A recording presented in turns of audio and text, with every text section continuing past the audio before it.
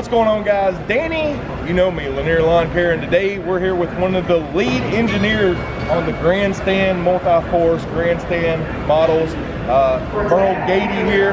And if you don't know, Toro also released their newest addition to the Multiforce, which is going to be this huge blower that's going to make your life a lot easier. So we're going to have Merle go over some things about the controls, how this kind of setup works, and CFM, miles per hour. I know all the great things y'all are looking for. So Merle, what do we got as far as miles per hour and CFM coming out of this bad boy?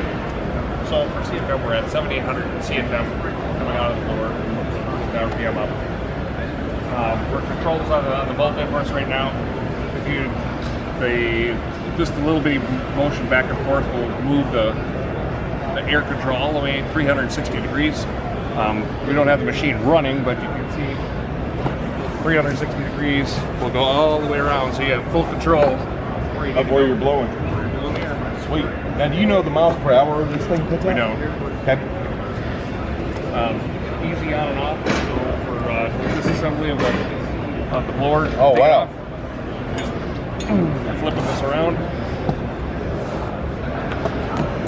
locking this in, and you're pulling a lever right here. It falls right down, and you can put it wherever you want in your project.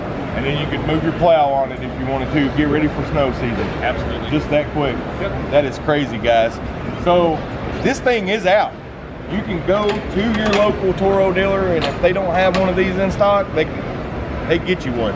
So guys, go check this thing out, because I know the new Skag only has 6,500 CFM, and when you're talking about 75 to 7,800, that makes a difference, especially in our industry. 1,000 CFM means a lot, you know it.